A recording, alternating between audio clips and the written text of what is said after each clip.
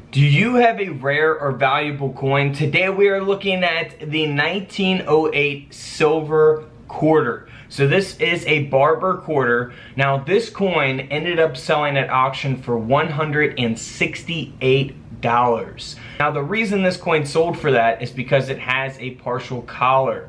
So you can see that around the rim of the coin. Now if this coin was in much better condition, it could have sold for more money.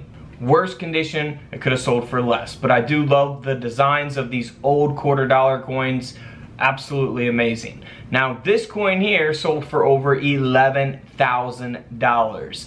Now this is the same dated coin, 1908, but this is also the D mint mark. So if we flip the coin over, look on the reverse at the bottom, you will see that D mint mark underneath the feathers from the eagle.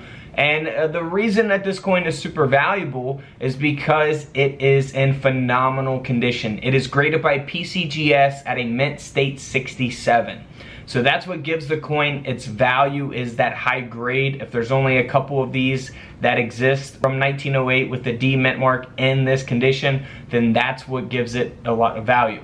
Now again, if you compare it to this coin here, same date, same mint mark, 1908 D mint mark. However, it's in much worse condition. It's graded at a VF20.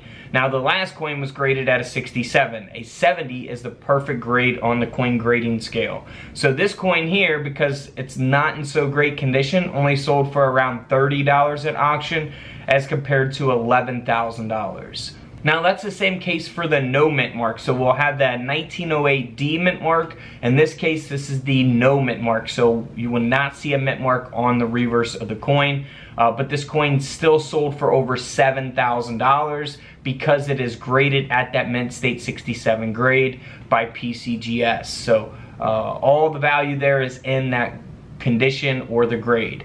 Now again, if you compare that to a 1908 no mint mark that's in much worse condition, graded at a fine 12 by NGC, this coin only sold for around $30 as well, 25 bucks for that one. So here is the 1908 O mint mark that is very high grade. So we have the D mint mark, the no mint mark, and now we have an O mint mark, meaning that it was minted in New Orleans. Again, you'll see that on the reverse at the bottom of the coin. Now this coin, again, is valuable because of that high grade of a mint state 66. This coin sold for over $4,000 because of that grade. And if you compare it to this coin only sold for a little over $50. It's the 1908 O mint mark barber quarter that is in much worse condition.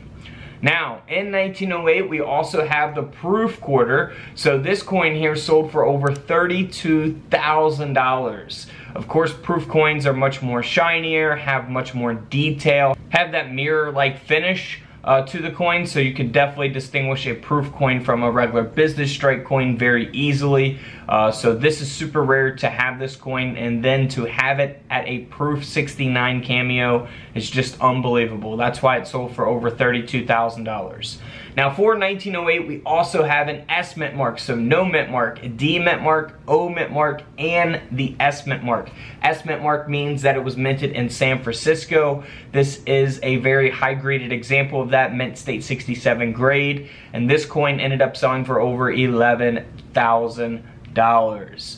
And again, if we compare it to a 1908 S in much worse condition, only graded at a 6, this coin only sold for $47 at auction. So you have to keep in mind, for the S mint mark, those are kind of key date coins, right? They only made 784,000 of the S mint mark. So that is the best one for the year 1908. But yeah, if you guys inherit coin collections, come across old coins, or you want to learn about your newer coins that can be worth money, feel free to check out all the other coin videos here on the channel. Alright guys, don't forget to subscribe in the middle. Feel free to check out the videos to the left of me, and until tomorrow, I'll see you guys in the comment section below. This is Couch Collectibles, and this is where I disappear.